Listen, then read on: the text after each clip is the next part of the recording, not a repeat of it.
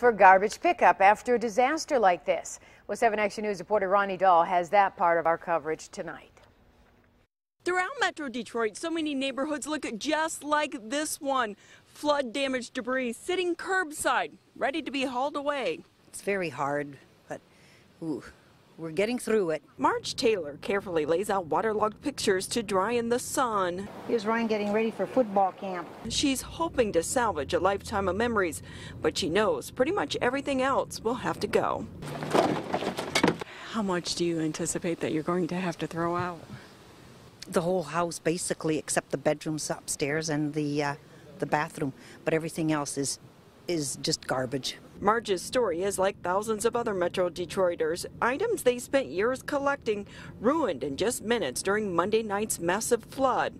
And now, it's all trash. Tons and tons. We're working every day. Norman Sala runs 866XS Trash. His employees are working overtime to try and keep up with the long list of clients in need of help. The days following a devastating storm can generate tons of trash. It has to go somewhere. We try to recycle at least 60% of what we collect, and unfortunately a lot of the stuff has to go to the landfill. Here in Dearborn and many other communities, residents are not going to be charged a fee for the special pickup of the flood-damaged debris, but there are different rules and regulations regarding what can be thrown out and how it should be put to the curb. So you'll want to go ahead and check with your local community for guidance on that. In Dearborn, Ronnie Dahl, 7 Action News. And